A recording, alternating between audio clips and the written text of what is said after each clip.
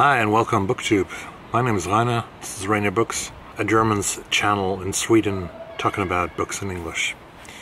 And today I want to present to you the books of the month of July of 2021, the 6 books that I found very interesting to me and maybe interesting to you. So let's get started.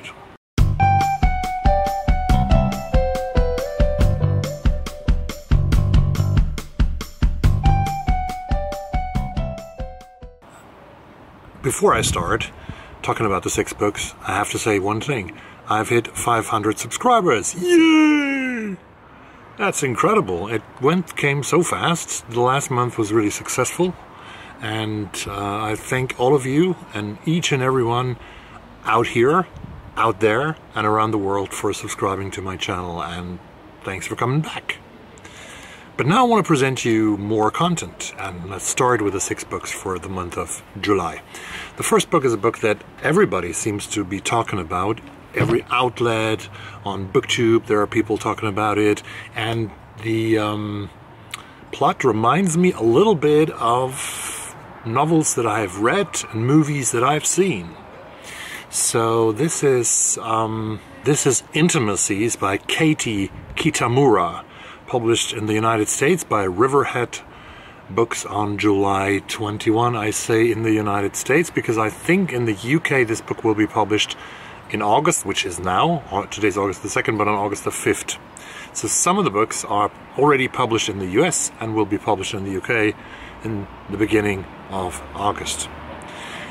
The story of Kitamura's Intimacies, and please, if you recognize something in that plot, comment down below what similarities do you find. An interpreter has come to The Hague to escape New York and work at the International Court. A woman of many languages and identities, she's looking for a place to finally call home. She's drawn into simmering personal dramas. Her lover, Adriaan, that's a Dutch name with 2 A's, 3 A's actually, is separated from his wife but still entangled in his marriage. Her friend Jana witnesses a seemingly random act of violence, a crime the interpreter becomes increasingly obsessed with as she befriends the victim's sister. And she's pulled into an explosive political controversy when she's asked to interpret for a former president accused of war crimes. A woman of quiet passion, she confronts power, love, and violence, both in her personal intimacies and in her work at the court. She is soon pushed to the precipice where betrayal and heartbreak threaten to overwhelm her, forcing her to decide what she wants from her life. Interesting story, I think, set in The Hague, which is very interesting, in the Netherlands. I've been to the Netherlands quite often, not so often to The Hague, but I've been to Amsterdam and Rotterdam and other places, and Venlo and Roermond. Grew up in the area, more or less on the other side of the border. Number 2 of the 6 books that I recommend for July, What Strange Paradise by Omar Akkad. More bodies have washed up on the shores of a small island. Another overfilled, ill-equipped, dilapidated ship has sunk under the weight of its too many passengers.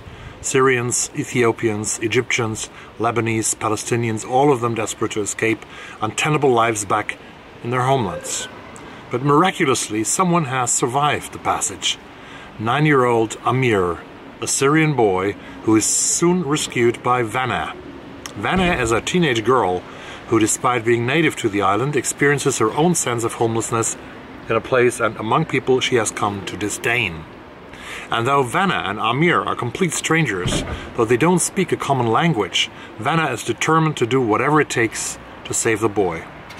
In alternating chapters, we learn about Amir's life and how he came to be on the boat, and we follow him and the girl as they make their way towards safety. What Strange Paradise is the story of 2 children finding their way through a hostile world. But it's also a story of empathy and indifference, of hope and despair, and about the way each of those things can blind us to reality. The next one I'm very proud of is a graphic novel, but it's a graphic novel that is actually also mentioned here, there, and almost everywhere. This is Seek You, A Journey Through American Loneliness by Kristen Radtke. There's a silent epidemic in America, loneliness. Shameful to talk about and often misunderstood, loneliness is everywhere, from the most major of metropolises to the smallest of towns. In CQ, Kristen Radtke's wide-ranging exploration of our inner lives and public selves, Radtke digs into the ways in which we attempt to feel closer to one another and the distance that remains. Through the lenses of gender and violence, technology and art, Radtke ushers us through a history of loneliness and longing and shares what feels impossible to share.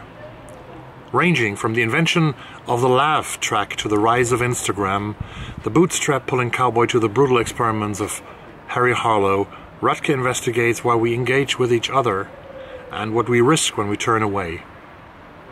With her distinctive, emotionally charged drawings and deeply empathetic prose, Kristen Radtke masterfully shines a light on some of our most vulnerable and sublime moments and asks how we might keep the spaces between us from splitting entirely. That is surely a very interesting graphic novel. Number 4 on the list is a non-fiction book. This is by, I think, a journalist from The Guardian called Luke Harding, and the book is called Shadow State, Murder, Mayhem and Russia's Remaking of the West, published by Guardian Faber on July the 2nd. No terrorist group has deployed a nerve agent in a civilian area or used a radioactive mini-bomb in London. The Kremlin has done both. Shadow State is a gripping investigative account of how Russia's spies helped elect Donald Trump, backed Brexit, murdered enemies, and threatened the very basis of Western democracy. The operatives come in disguise. They pose as tourists, journalists, and businessmen.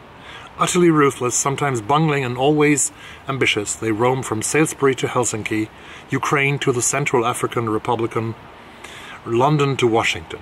Shadow State is a riveting and alarming investigation into those spies and the way Russia has used them to wage an increasingly bold war in the UK and beyond. The Kremlin has attempted to reshape politics in their own mold. The future of Western democracy is at stake as a result. Interesting and necessary book. The 5th one is longlisted for the Booker Prize of 2021, and it's a book that I have ordered. It's on somewhere on the way, hopefully, to my beautiful mailbox. And this is A Passage North by Anuk Arudpragasam, published by Granta in the UK on July the 15th of 2021. And A Passage North is a book where we find a young man in Sri Lanka who is traveling north in his country. He's living in the capital of Colombo, apparently, and he has to travel north to a funeral of someone that he was close to. And his trip north, his way north, his passage north, shows him a country that is devastated by a civil war that lasted for more than 25 years. A Passage North, very interesting book, and I want to have it, and it's going to come very soon. And the 6th one, the 6th novel is not a novel, it's a collection of short stories by an author that I read for the first time 2 years ago with her amazing novel about two sisters who are both Canadian and American citizens. Alix, Ohlin, and her new book is called We Want What We Want. Stories, published by K. Knopf and Doubleday on July the 27th. It's a yellow cover, beautiful yellow cover, I love yellow. In the mordantly funny money geography youth, Vanessa arrives home from a gap year volunteering in Ghana to find that her father is engaged to her childhood's best friend. Unable to reconcile the girl she went to dances with in the 8th grade and the woman in her father's bed, Vanessa turns to a different old friendship for her own unique diversion. In the subversive The Brooks Brothers Guru, Amanda drives to upstate New York to rescue her gawky cousin from a cult, only to discover a clean-cut, well-dressed man living in a beautiful home, discussing the classics and drinking sophisticated cocktails, moving her to wonder what freedoms she might willingly trade away for a life of such elegant comfort.